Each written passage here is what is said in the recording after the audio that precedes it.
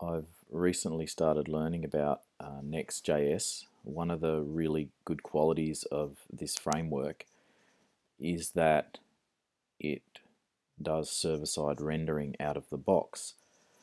One of the challenges I've come across is that it renders the page on the server and then it serves it to the client, but sometimes you want to use client-side styling. For example, if you have a look in this code snippet, I'm using Bootstrap and putting that in the head of the page, which styles the content when the client loads the page, not on the server. So what that means is, if you have a look at this example, it's a button with a FontawesomeIcon and it's got some delete button text in there, and in this example, if you hit the reload button of the page, you notice that the trash icon is just really large when it first loads, and then it comes back to being the correct size. So when you inspect that icon, if you have a look here, the SVG icon should be 14 pixels high and 12.25 wide.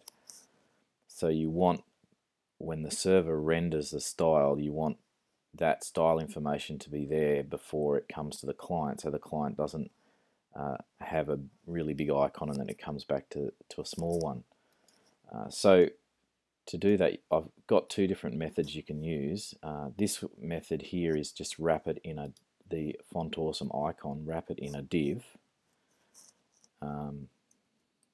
and as you can see there, I've just specified height as 14 pixels and display as inline block. If you don't just put display inline block, what will happen is that the delete button will have the icon wrapped. So you just put that back in, and as you can see, it's the right thing. Now that one's good because it basically just on reload it does what you expect it to. The other option is to use JSX styling, which is the recommended styling way that NextJS does things. So just plonk some, I suppose we can do it up here, plonk some styling information in there, just format it again,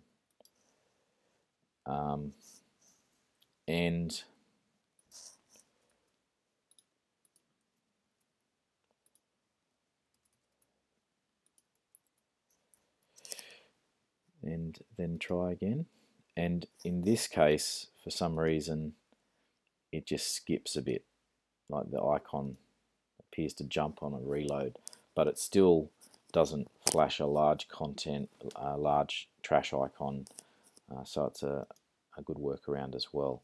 Notice within this styling, the button is just hasn't got a global tag wrapping it, and the reason for that is the JSX can apply the style. If you have a look at the button,